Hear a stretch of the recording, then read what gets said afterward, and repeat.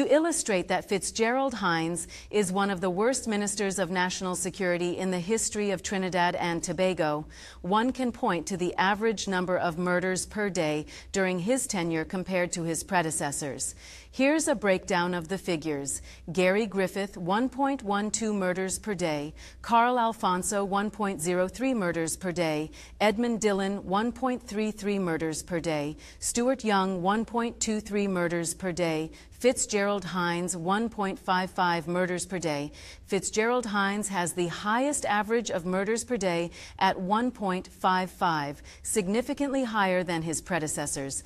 This statistic suggests a worsening crime rate under his leadership, making him one of the most ineffective ministers of national security in recent times. Compared to the best-performing minister on the list, Carl Alfonso, whose average stood at 1.03, Hinds' tenure has seen over 50% more murders per day. Even when compared to his immediate predecessors like Gary Griffith, 1.12, and Stuart Young, 1.23, the stark increase in the murder rate under Hinds is evident.